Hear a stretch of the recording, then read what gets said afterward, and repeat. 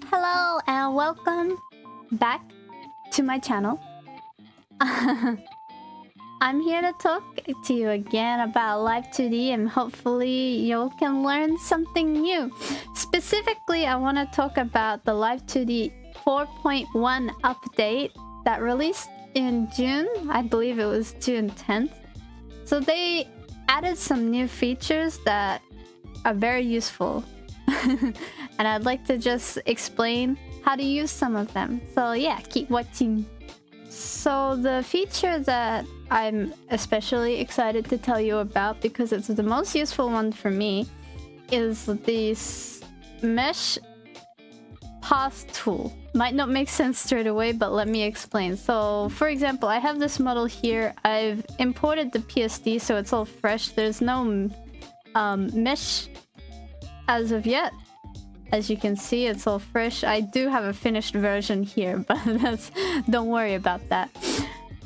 So I find this especially to be useful on stuff like the eyebrows, mouth, and eye shapes, because you have to imagine it's a tool that draws lines. So the first thing you want to do is enter the Edit Mesh Manually tab, and then just erase the automatically generated mesh at the start, and then click this little icon here.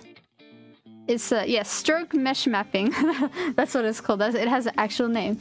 It's pretty easy to use. You can use it with your mouse if you have a tablet, and that might be easier, I'm not sure, but I just use my mouse and you draw along the line. It doesn't have to be perfect when you're drawing here, because you can edit it very easily afterwards, but you'll see it creates some points automatically based on where you drew. So you can click these green points and drag them along, because they might not be exactly where you want them, and you can add more by just clicking in any area that doesn't have a green point and putting it there, and you can create this mesh.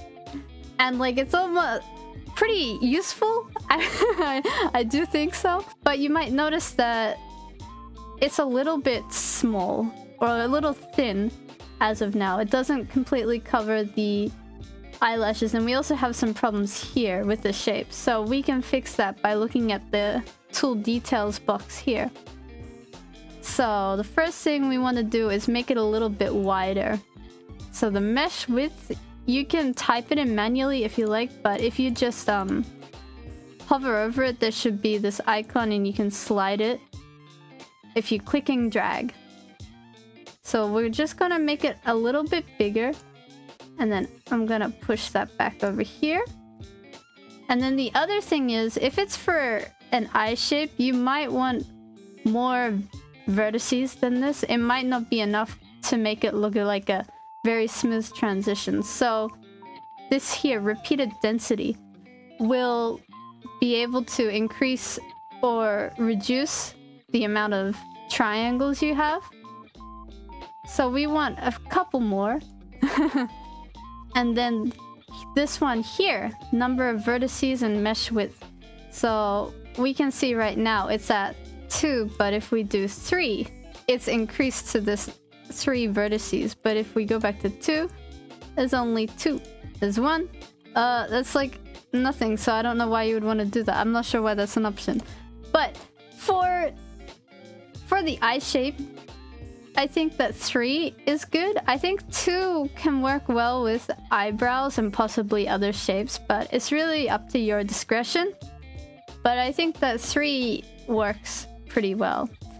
The last thing that I want to explain about this is if you hold Control and click the yellow circle and drag, you can kind of edit it so that, as you can see, it's created this gradation of shape.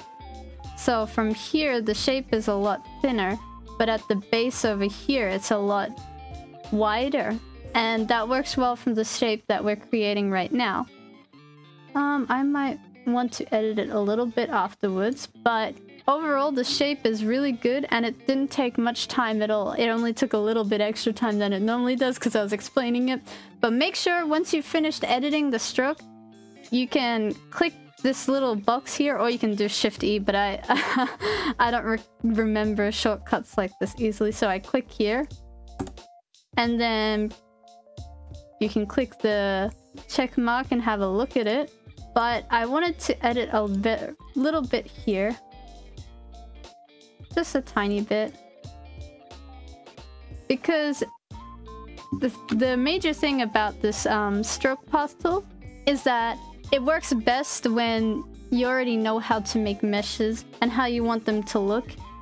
And it's a very good base mesh, and it's very easy to streamline your process. But I wouldn't say every single time you want to only use this stroke method.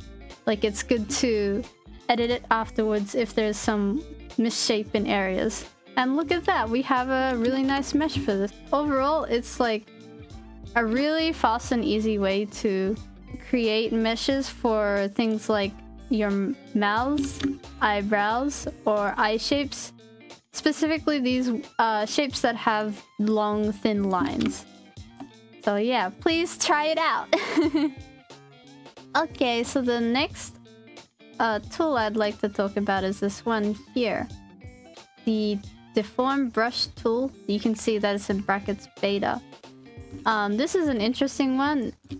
It's kind of like in Photoshop the liquify tool. I would say is very similar to that.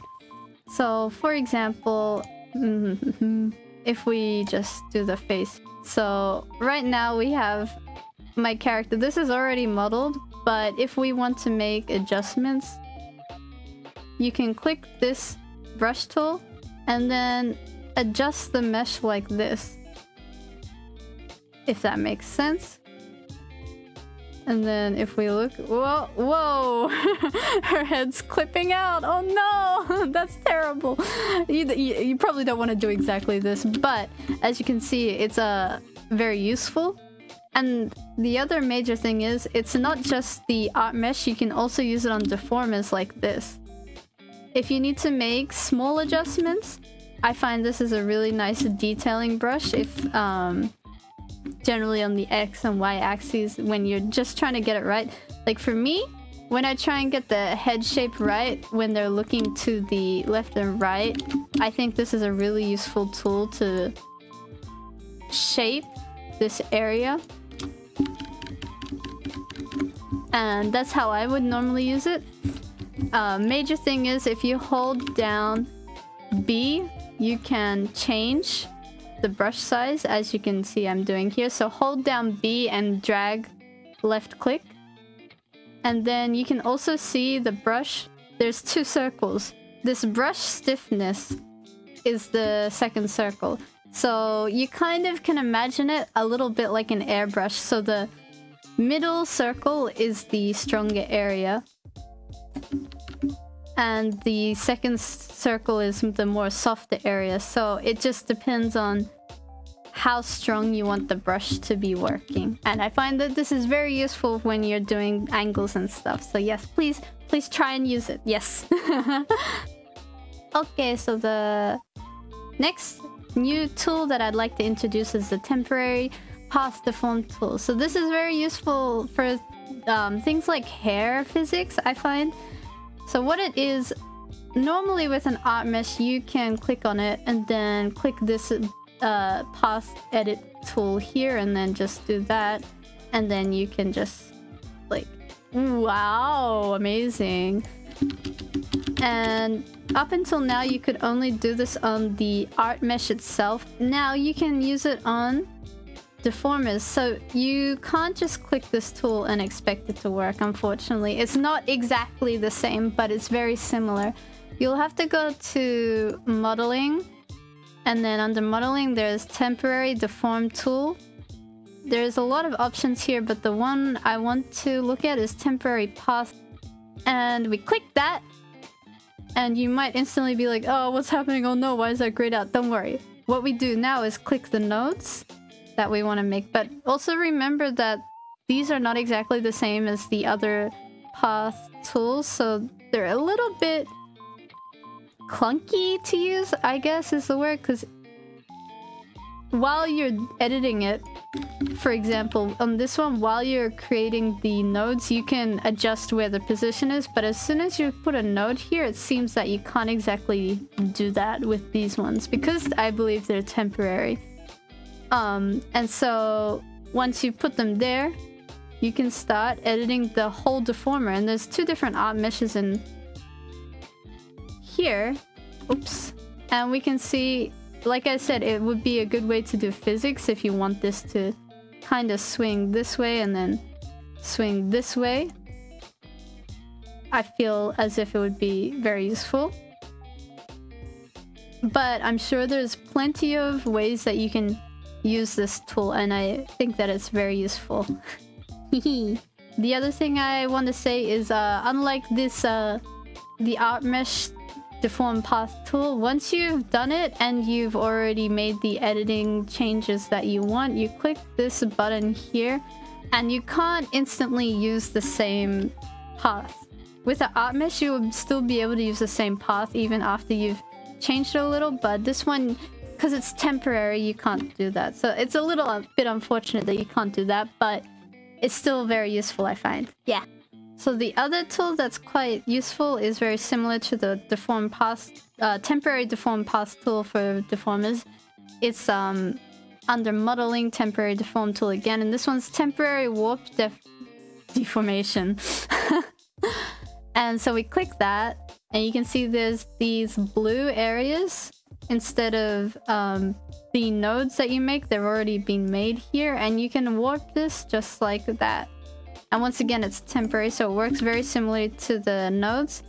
But you might notice that these aren't a lot of points to work with. It's a little bit small, so you can add more. That's way too much. You can add more warp divisions here and get a little bit more detailed. It's just I haven't found myself using this one so much, but it is an interesting tool that you are able to use. If for whatever reason you don't want so many nodes on your green deformer, the regular deformer, this could be quite useful. And then, like the nodes, you press the tick button and then it'll goes away. You won't be able to use it the exact same one again. You can set it up similarly, but you wouldn't be able to use the exact same one again. So yeah. So the other temporary transform tools, you might have seen them while I was going into temporary deform tool. They're also all new, I believe, and you can just do kind of like anything. You can edit which one you're using here. Temporary path, temporary warp, if you accidentally click the wrong one in the modeling area. And rotation, like, you can do whatever you like really with this. So I think it would be interesting to try out the different stuff if you're having some problems exactly warping the thing how you want it to. I just saw this perspective one and I got some good ideas. Wow, that's actually really useful. That'll be really useful for animations. So yeah, try them out.